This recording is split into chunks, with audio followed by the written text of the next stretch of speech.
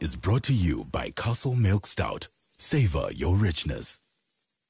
The opinions expressed within this series are solely of the individuals and do not reflect the opinions and beliefs of the Castle Milk Stout brand. Please be advised, the following program contains views which may be triggering for sensitive viewers. Maponga, it's difficult for me to call him a bishop. I will not sit here and listen to a toddler teaching me. Hold on. I will not sit here and listen to a toddler.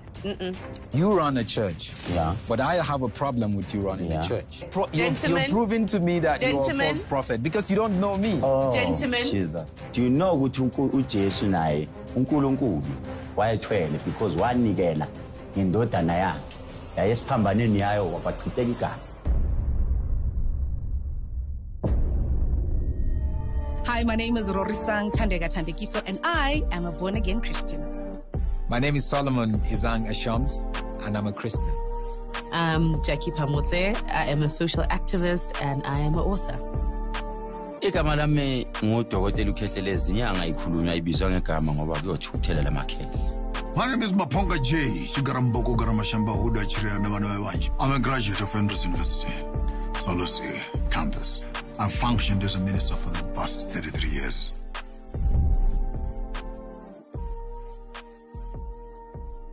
I think that statement, I think the doc threw me off when he said, you know, the statement of God twalad.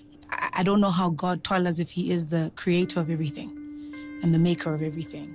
So according to my faith, there's no foundings in what he said. And I think an irresponsible statement to make in a conversation like this, where he's not explaining what he means and he's not sensitive to the fact that that's not word and fact. iBhayibheli lithi ngelinye ilanga indoda inyukela entabeni mayifike ifaka imvu umntana ehamba nendodana yakhe. Uthi baba ngiyawubona umlilo, ngiyakubona konke, but iphi imvu ezoba umhlatshelo. That's also the language of ini ukuthwala kunento ayizoyisacrifice. That is why ngifuna ukumcorrecta ngithi if you believe in Christianity, stay in your lane. Don't disturb others because ufuna ukukhipha abanye abantu elayinini yabo. That is why ungeke ungizwe ngikhuluma kabi ngeChristianity. I also believe in there because I was born with what Jesus is coming. Even now, he's still on his way. Kuningi ubugebengu obenzeka emasontweni. Absolutely. Fake prophets. Absolutely. Masithi siyafika emasontweni, we have fake prophets esibaziyo. Benza izinto sibabuke sithule sithi. Phela it's not ukuthi no ngeke sithanda ukukhuluma. Not ukuthi masibone umuntu eprofeta thina sikwazi umlandela. Masimbone ekhuluma ngendlela thina sinomoya ngawo siyakwazi ukumbona ukuthi uyayenza lento noma akayenza. Bese sithule. Inkinga isuke yamosheka kuphi ukuthi wonke umuntu ufuna icontent. I don't mind someone's business. You cannot hear me on social media commenting ukuthi uKatlego bekathi bekenza ukuthi no, even if ngiyakubona ukuthi uyaphuma offhand ngiyathula ngikubuke nje ngoba angifuni ukuthi ngithole icontent omunye umuntu.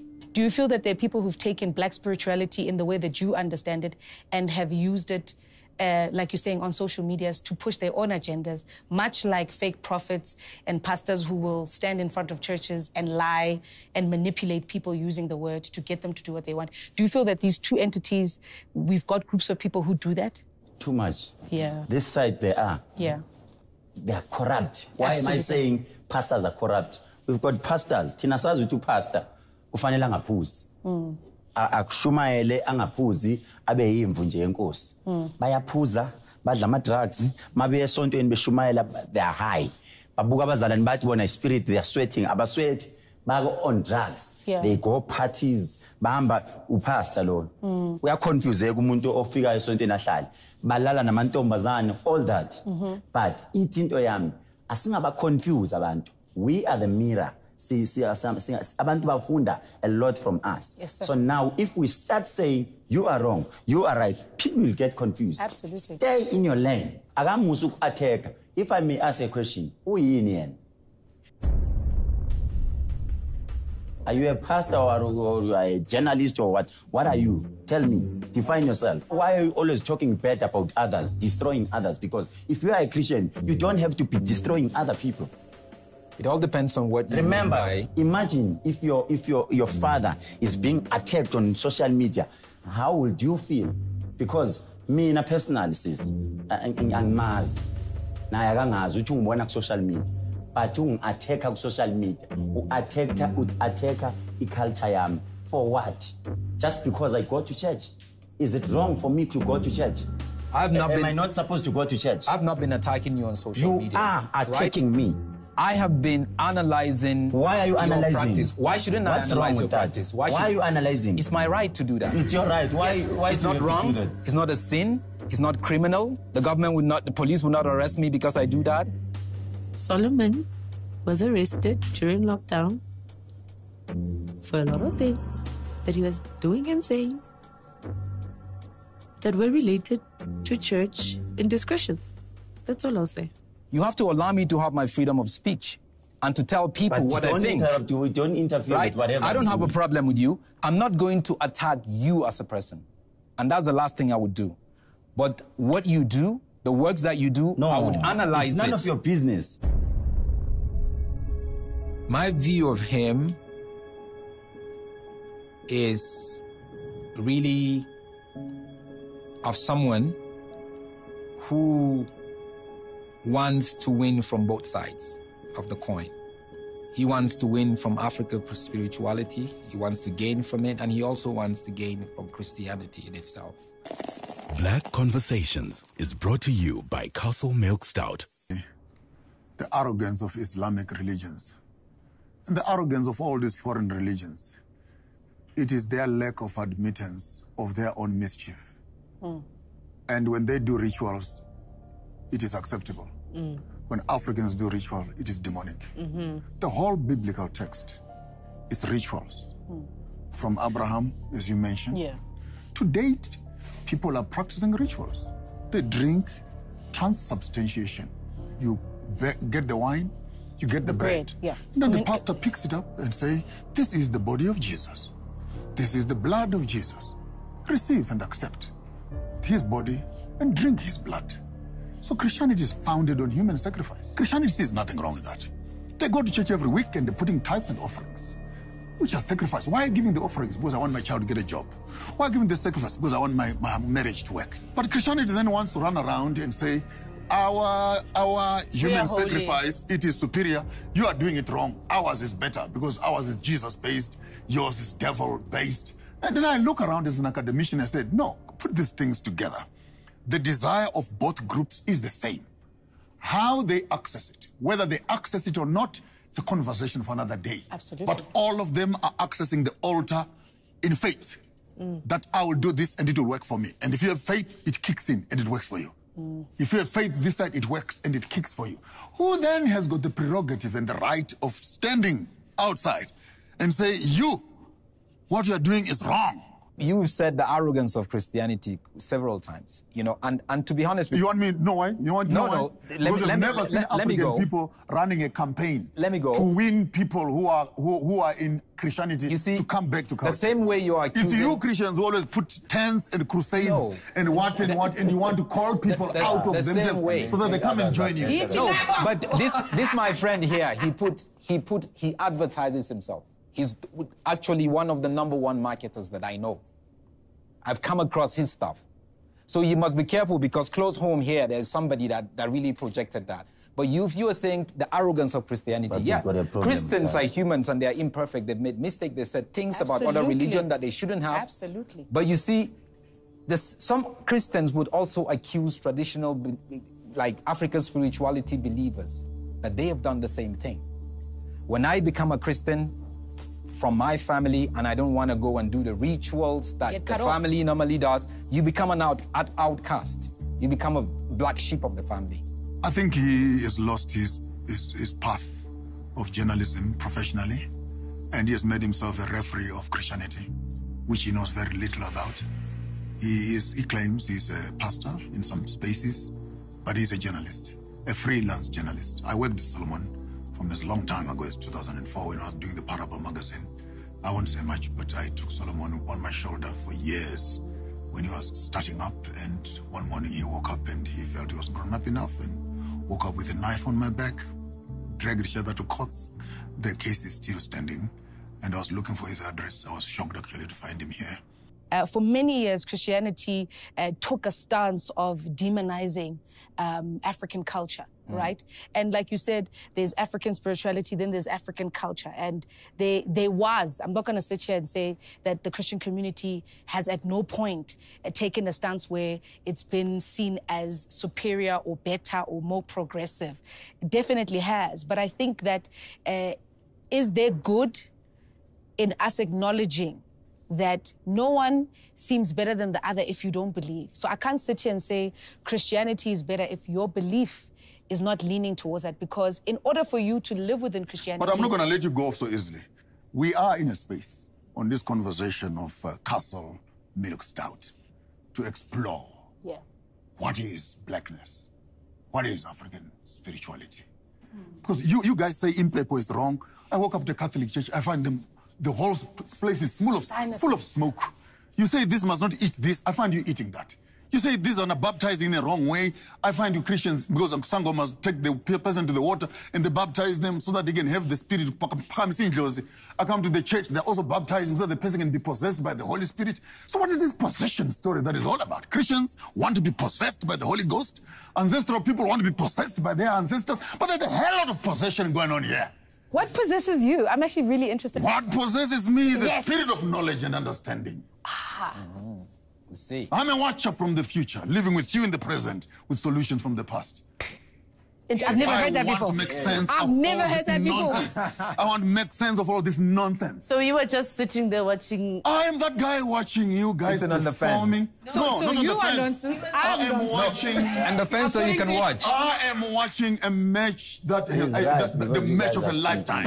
And Sorry, you sir. are throwing Okay. mud. Daddy. Let's listen Whoa, daddy. Sorry, sir. No, nititekile nini. Mina ngititekile. Yeah. Because nithatha into yangale phesheya. Wabona buthata bukae ntate? Because you're in defense mode. Ha kena botahata le di-ancestor tsa hao. Ha kena bothata le kereke ya hao hore o ruta batho ba hao eng. You're in defense mode. At no point did I bring any attack towards what your practice and your belief is. Where you and I maybe see differently is that I choose to make Christ the center of my faith, right? I have never said you are crazy for speaking to dead people. Me. I've never called you out of your name. In this conversation, forget the other conversation. In this conversation, I've never called you out of your name. I've never spoken to your mental capacity. You have spoken to my mental capacity. You have judged me. But because it's wrong for you to do that, because you want me to live in your encounter, and that's not fair, because then that makes you God. And then can I add a statement to that? Yeah. Had the colonialists not come here, what would you be? I don't know. Exactly. I don't know. Hold on. I don't know. Hold on. Yes, sir. Don't claim ignorance. I mustn't claim ignorance. Follow culture. Okay. Was there no interruption? So the argument here, sir, is you want me to... No. Hear me. No, I cannot. I'm asking you a question, Yes, but I want you sir. to follow me carefully. There's a path you were walking on. I wasn't alive. I was walking on no path. But remember, I wasn't here to experience it. It's not my You path. are your ancestors. You don't know I'm the not future. your ancestors. No. They I make you. come from them. Their DNA is in you. God bless them for that.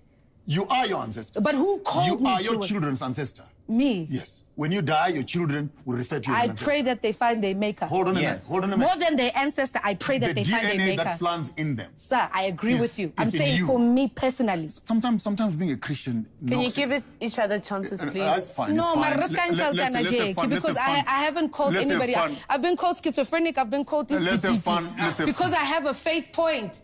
You're on a path. You're on a path. Was there no interruption, which was a colonial interruption, which diverted your path into this newly found Islamic Christianity way of expression?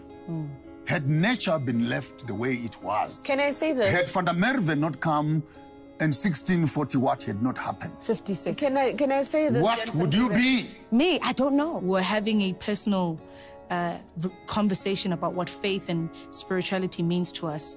And I don't think we can be bulldozed with big words to believe or to take in. Black Conversations is brought to you by Castle Milk Stout. Is brought to you by Castle Milk Stout. Savor your richness. Do you all feel like there is room for our blackness Can we really still coexist? Can we do that? Do you think in this world, with the knowledge, the separate knowledge that we all have, are we able to acknowledge it, accept it, and coexist? I have one suggestion, which will take maturity for you to hear me. I'll speak once. I hope you're going to hear me twice. Please don't insult me in your answers. I beg. No. And I'm saying this because it's a trend now. We're getting insulted and undermined as if we're children. Can you speak to us with dignity and respect? Because no. See what I'm talking about. When I speak, I don't speak down on you. And I feel like you feel you have the knowledge and understanding, whereas in your introductions before you speak, you have to undermine us first. Us. And I will not accept it anymore. I will speak so once, speak for yourself without referring to my intellectual capacity, of which that I have. I'll speak once. The same education that you have access to, I actually do. And just because I'm not sitting here speaking on bombastic words does not mean I'm less intellectual. So please respect me. Yes. I will pass. Thank you. You are not going to use the grown man language on me. If people feel like to express yourself within your know is being a bully, then let's opt for ignorance and cheap talk and journalism talk and street talk when we are discussing critical issues. When you go to the hospital and you are speaking to doctors and you want them to talk like taxi drivers, I was not undermining your intelligence. I hope when I was saying that, I was giving you a green light to say, while I'm talking, place the information within two wavelengths of thoughts. That kind of thing. By no ways. And when you say you have the same education like I had, by a far difference, no. My academic background and your academic background are not together. Most probably because you're older, but disrespect has no place. I give you for the respect. There's no place for disrespect, regardless of the hierarchy of your education. I was giving you a warning light. That what I was going to saying, I want you on alert. Not that I was undermining your intelligence. If you felt insulted, my apologies. But I will not stop saying what I wanted to say.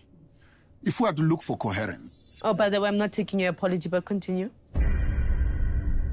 Okay, take my blood then. I'm not an uncircumcised theologian. I'm qualified in what I'm doing. And when I mention what I'm saying, that is not laborious, that is not tedious, that is not verbosity, that is not extra jargon, which is outside the whim and the expression of the theological space itself. Whether it is logical expression, it's Christological expression, anthropological theology, ecclesiological or eschatological persuasions, or parousia and etc., which is the framework of the fundamentals of systematic theology. Within the framework which you're asking me, verbosity, that's academia. Unless you want me to apologize for going to school, I beg for apology. When you know where you're coming from, and you can place your 4 grandparents, and the 4 grandparents blow up into 8, blow up into 16, and etc. And if you can come up just with a small little chart of 3 to 4, 5 generations backwards, you may find that a Piri in Malawi is actually a Shoko Mukanya in Zimbabwe. It is a Kabo in Botswana. It is a Mtsweneng in Lesotho. So our lack of understanding our ethnographic connection kind of feels that we are different. And the problem is that every time we come to conversation, we define ourselves with Christian definitions. And Christianity has taken a place as if it defines you.